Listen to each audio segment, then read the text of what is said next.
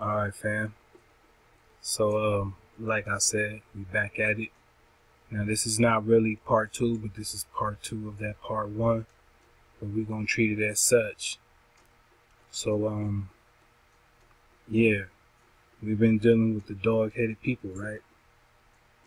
The Canaanites, right? Those with the xenocephaly, right? Those having the dog's head, right? Dog-headed men. Now, this is said to be of an ancient race, right? We're dealing with sources that they're saying that these are an ancient monstrous race, right? Known as the Xenophaly or the dog-headed men. Alright? And we've been dealing with Canaan, right? And when we're dealing with Canaan, what did we get? The etymology on Canaan pointed us to the dog, right? Dog-like. So that's where we've been since, right? We also learned that Canaan was a servant. He was supposed to serve, right? Being domesticated, right? And a slave, right? So, we're going to continue on with where this search took us, right? And I want you to see that we're talking about the Canaanite, right?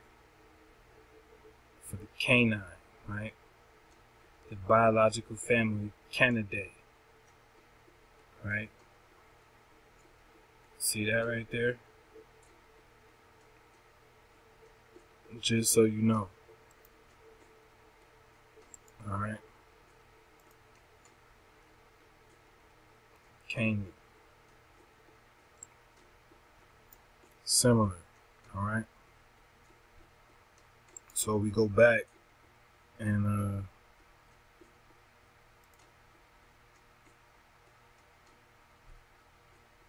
let's see the letters. Okay, we right here. So when we go back, alright.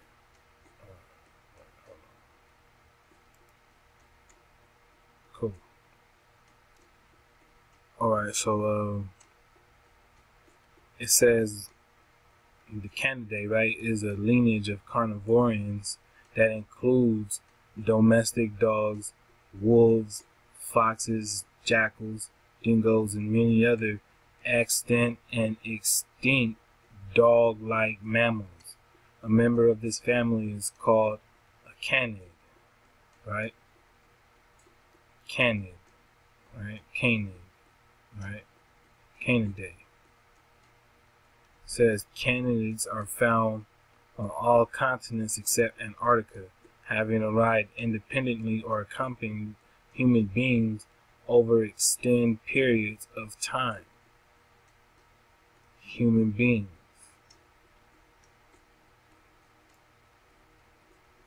Right?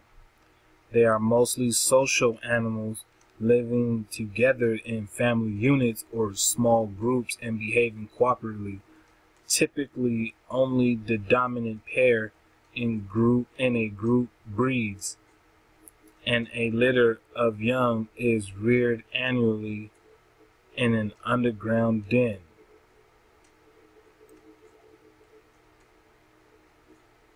Alright. Canids communicate by scent, signals, and vocalizations. They are very intelligent. One canid, the domestic dog, long ago entered a partnership with humans, and today remains one of the most widely kept domestic animals. Alright? So we learned to, what was it?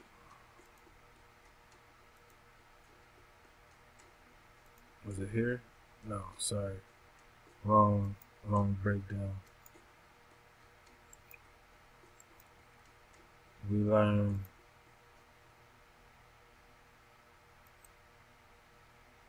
servant was to be a domesticated attendant. Servant, right?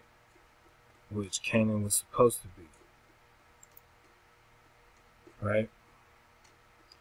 Genesis chapter 9, verse 25.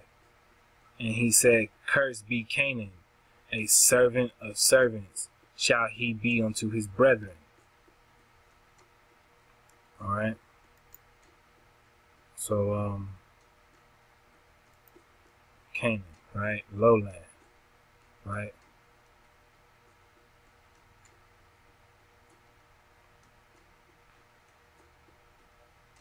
Now, let's get back to what we were looking at. It says that they also have their kids in underground dens. Alright? Keep this in mind as well. I'm going down though. Right?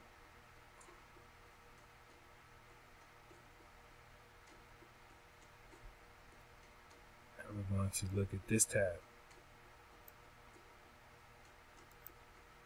Alright? It says one Canaan, the domestic dog, enter into a partnership with humans long ago. Right? This partnership is documented as far back as 26,000 years ago. It's documented? They're saying that this is documented, right? When the footprints of a young boy aged about 8 to 10 were found in a Chavet cave in southern France, walking alongside what was identified as a large dog or wolf. The earliest recorded fossil of a dog was found to be around 36,000 years ago in Goyet Cave in Belgium. Even earlier, wolves were found fossilized in the same locations as human sites that date back 300,000 years, showing how far back humans and wolves had interactions with one another. Alright? This is what they're saying, right?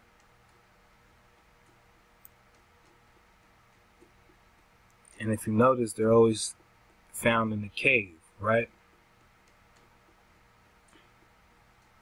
They're always found in the cave, right?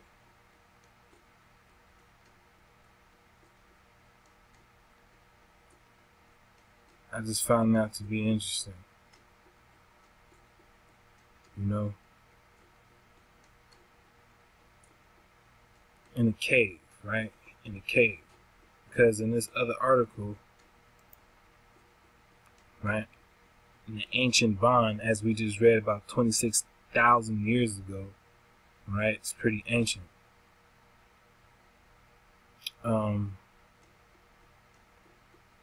It says, as domestication is often associated with large increases in population density and crowded living conditions, these unfavorable environments might be the selective pressure that drove the rewiring of both species, the author surmises, right?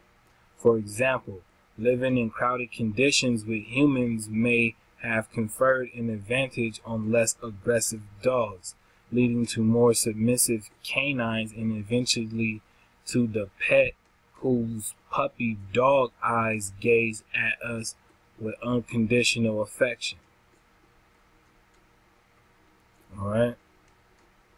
So, here we were dealing with 36,000 years ago in the cave, right? That fits tight spacing, right? Confinement. So they was trapped with the dog. Straight up, that's what you're getting. They were trapped with the dog, or they were the dog. I mean, I don't know. We got something for y'all to look at. Alright? We're gonna check this out. Dog-like people. Right? I mean, this is what we've been talking about. Right? Dog-like people, you see them? And how they're eating. And how the Most High earlier said those who what? So he brought down the people unto the water. And the Most High said unto Gideon, everyone that lappeth of the water with his tongue as a dog lappeth, him shalt thou set by himself. Likewise, everyone that boweth down upon his knees to drink.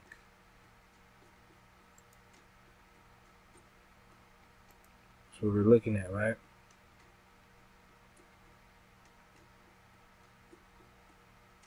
You that with me, fam? I mean,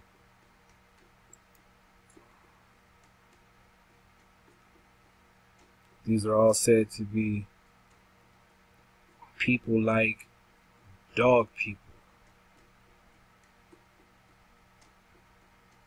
These are your Canaanites.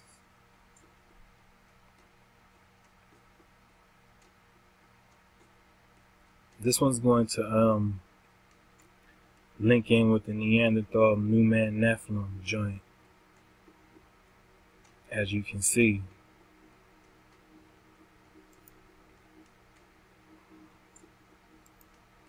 I mean, look at this. You see what I'm saying? And this is done by a number of people. Right? So, it's not just something I'm pulling out my hat. Create myself. This is just gathered information on the subject, and I just happen to make myself aware of the subject. Because I'm tired of people referring to people that look like them as Canaanites, when Canaanites are dog people. Dogs. I mean, look at this. They're riding on horses.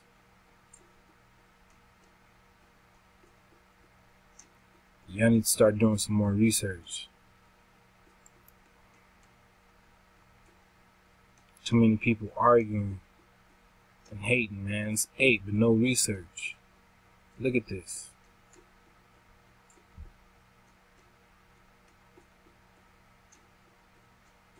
Alright? Know your research.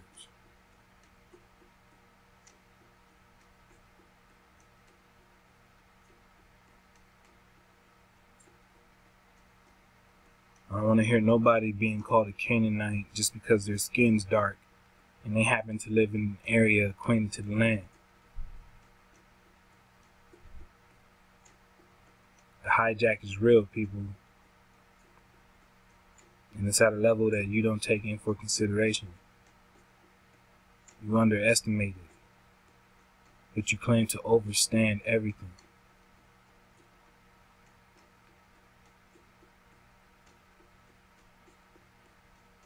These are dog people. Right?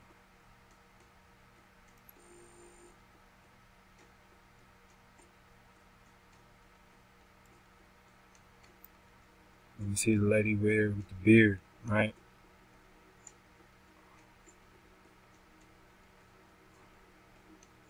And they call that dog the bearded collie.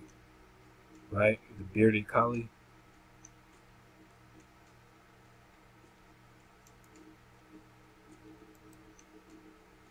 I mean, this is what we're dealing with.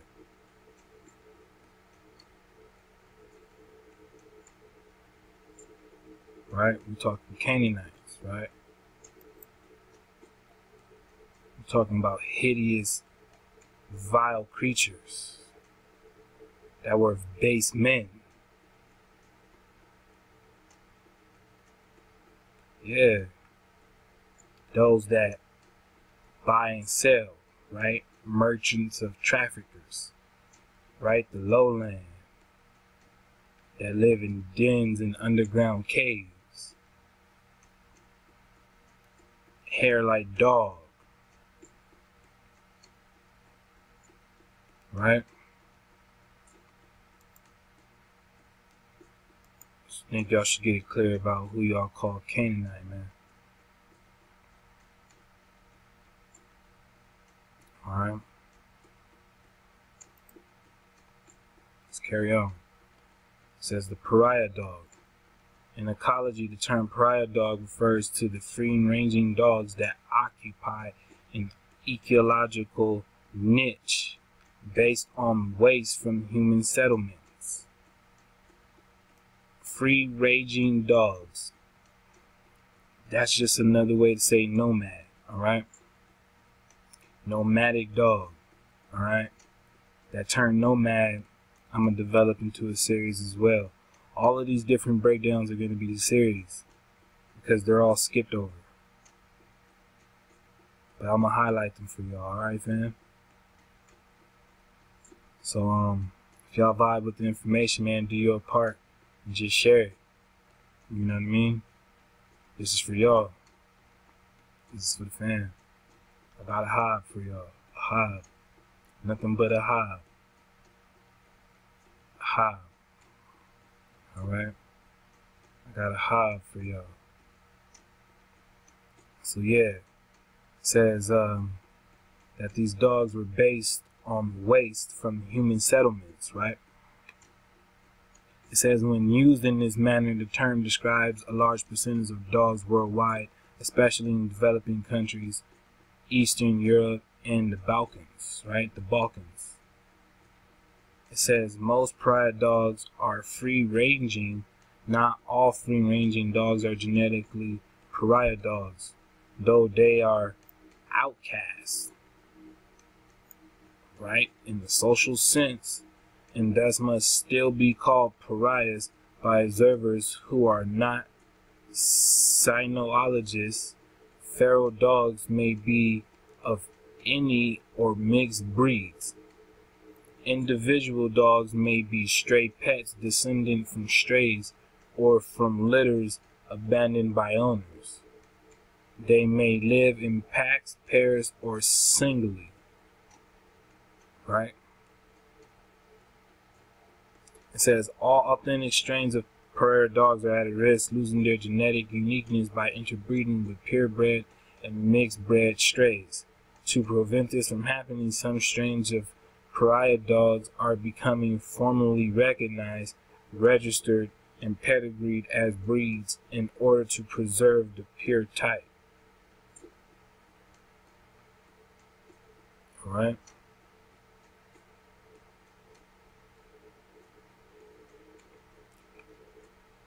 It says that it's also known as the Carolina dog.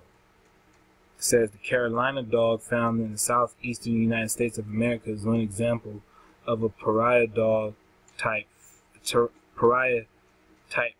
dog. The Carolina dog closely resembles feral dogs found in deserts of the Middle Eastern countries. Both the desert dog, known as the Canaan dog, and Carolina dog are recognized as purebreds by major registries. Canaan dog, alright, in the Carolinas. Canaan dog.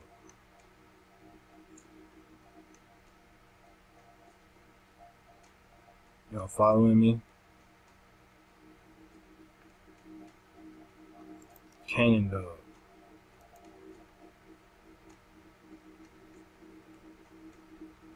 Canaanites.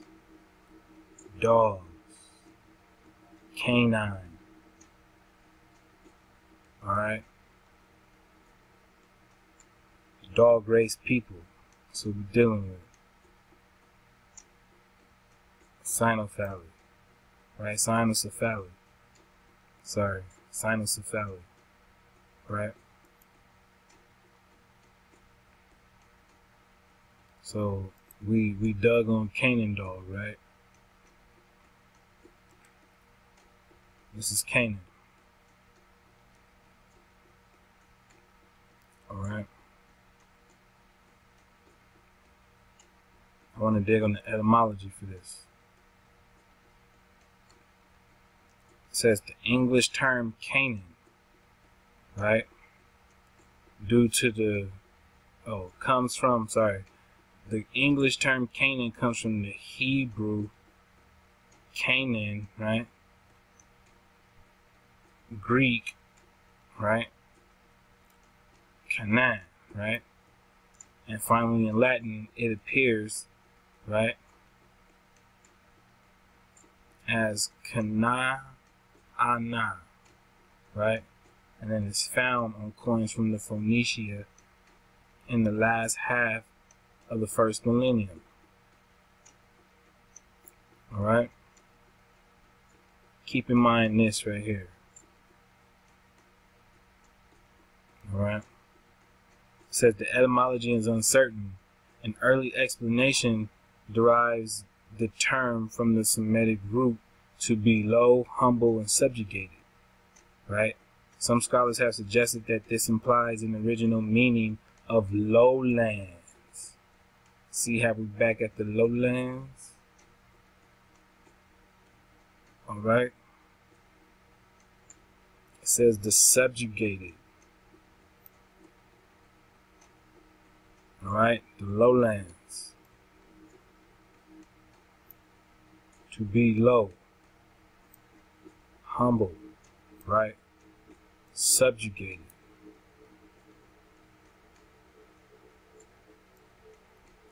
Calm. Right? Canaan, right? So, I found this other site, and found it interesting because now I'm starting to see the dog connection and everything. And I'm going to show you what I mean. Alright. So here we have the word Syrios. It's Greek for the English Sirius, meaning scorching or sparkling. The ancients described the rising of the star Sirius to be associated with the scorching heat of the torrid days of midsummer. We know of today as the dog days for this reason. Called Sirius, the soul and water carrier of Isis. Initiates into the secret mysteries of Isis wore masks representing heads of dogs. Isis declares that I am she that rises in the dog's star. The description of her star and Hesiod's shield of Hercules describe the influence of the magic of Isis. One of these men, the soul sink into the earth, into the house of Hades, but their bones, once the skin has petrified around them, petrify in the dark earth under the influence of scorching Sirius. Alright? It says that Hecate is one of the many titles of Isis in the magical propriety of the Platonic Egypt. She is called the she-dog, or bitch, okay? It says, Lucan says, we have received into our Roman temples thine Isis and divinities half-dog. This title for Isis is associated with the dog, which also correlates with her shining symbol in the heavens known as Sotis or Sirius. Sirius is the alpha star in the constellation of Canis Major, the great dog, or more commonly known today as the dog star. Alright. We're going to be digging on this a lot. Alright. And I want you guys to know.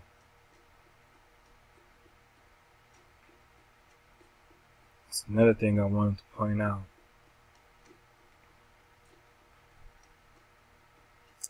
It says the Persian word Khan, a title of dignity or ruler of a monarchy, and is also translated as king in the East. The word Khan is said to be identical with Can, derived from the Latin canis.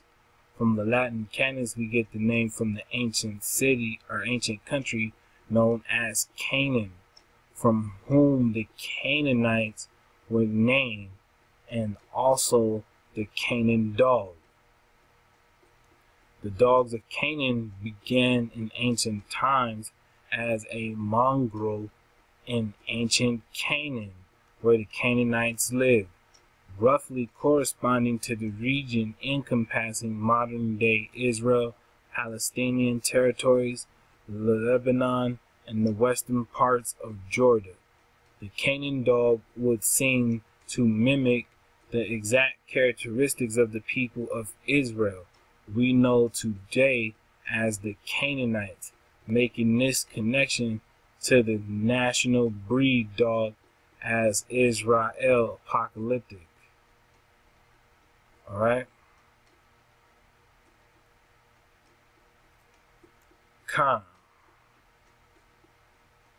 Alright? Khan. Canis. Canaan. Canaanites. Mongrel.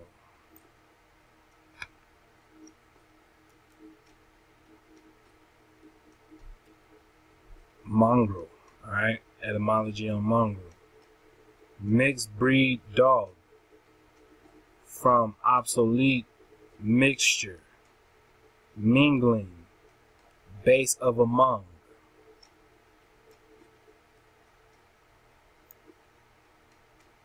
To knead together and mingle, alright? Mingling.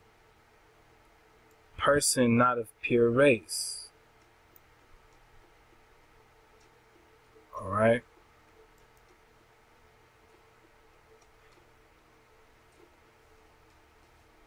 Mingle. To bring together, right? To mix, right? Related to the second element in among, right? To knead together. To knead, fashion, fit. To join with others, be sociable. See, the Most High said that the Gentile will cling itself on to the nation of Israel. Right? The Gentile.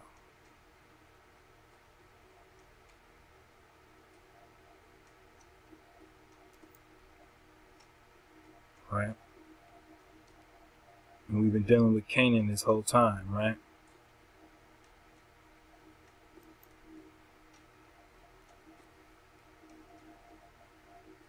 So did you know these were the Canaanites? Did you know these were the Canaanites? I ask you one more time. Did you know these were the Canaanites? I didn't think so.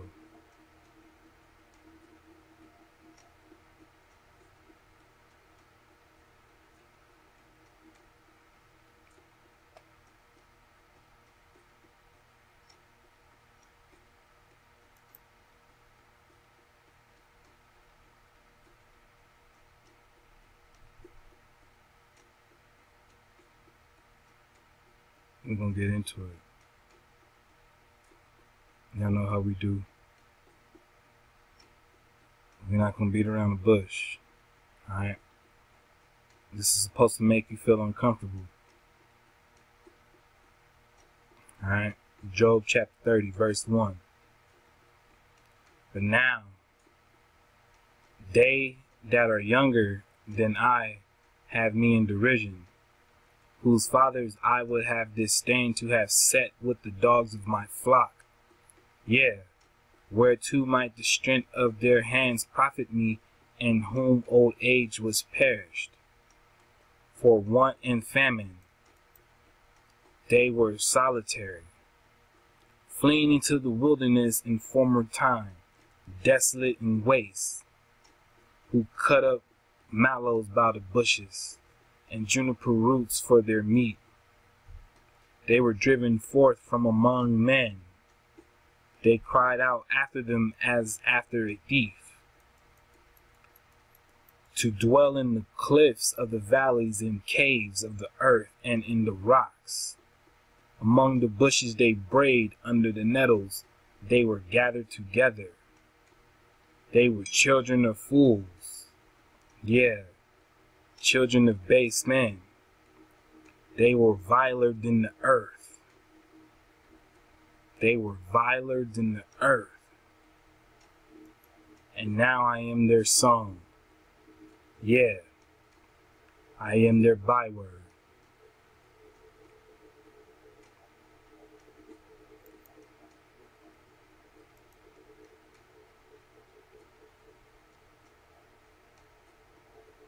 We know what vow means. Go back and look it up. Read it with us. And this image sure does fit the description, doesn't it?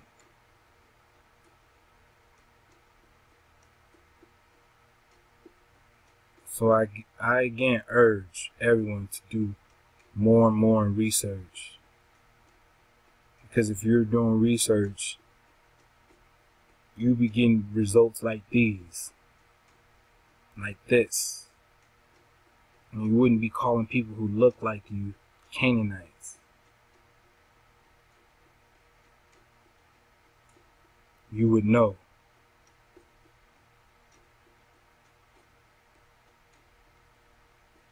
Y'all gotta do some homework. I did this for my fam. To let my fam know. To let my indigenous copper-colored people know. Copper-colored tribes. I came to let Israel know.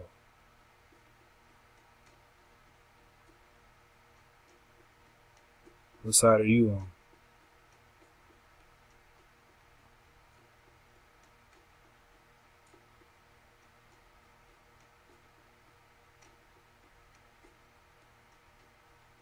This is the image that I see.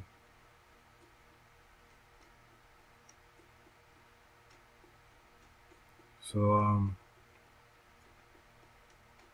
yeah, fam. We'll definitely be exploring this topic more, but this was just to let those know. To identify that Canaanite. That Canaan. Alright?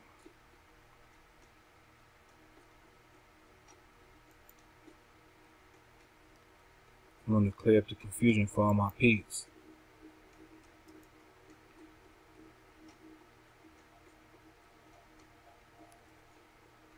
I hope y'all found this informative. I'm getting ready to write it on out. But before we do, as we usually do, it's fair use, all in your face. Alright?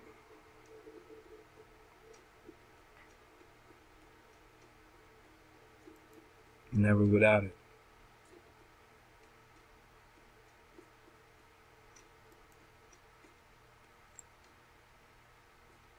All day, right? We're gonna hit pause on this joint. And as we fair use this all day, I just want y'all to know that, I do this out of a hive. Alright? A hive.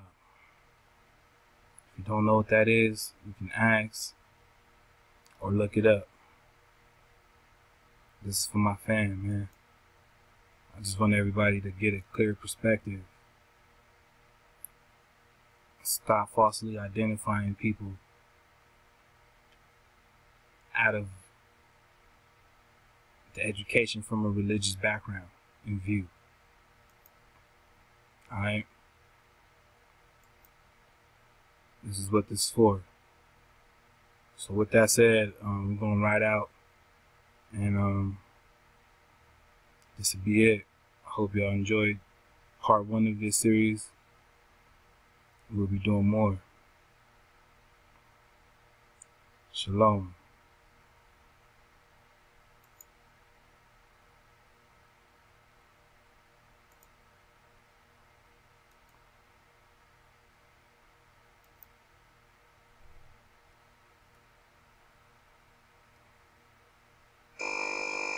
These pants always smelled like yoga aroma.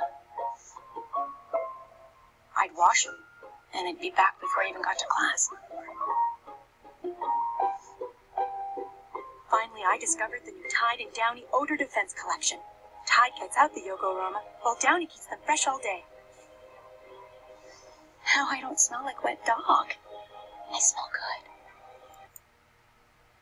Dog. I smell like wet dog. Now I don't smell like wet dog. Now I don't smell like wet dog. Now I don't smell like wet dog. Now I don't smell like wet dog. I smell good. Don't just mask odors, eliminate them with the new Tide and Downy Odor Defense Collection.